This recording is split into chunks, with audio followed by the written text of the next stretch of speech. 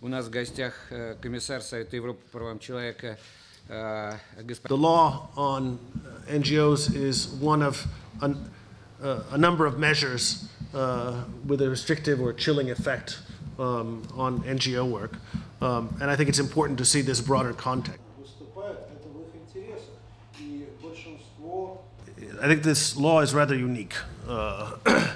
I do not know of another law in the Council of Europe. Member states, I don't know of another similar law.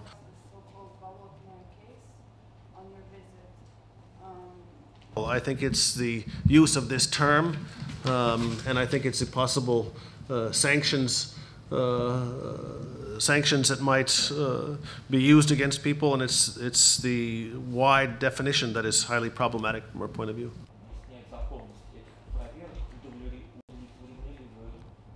The legal basis invoked for these inspections was also very contradictory.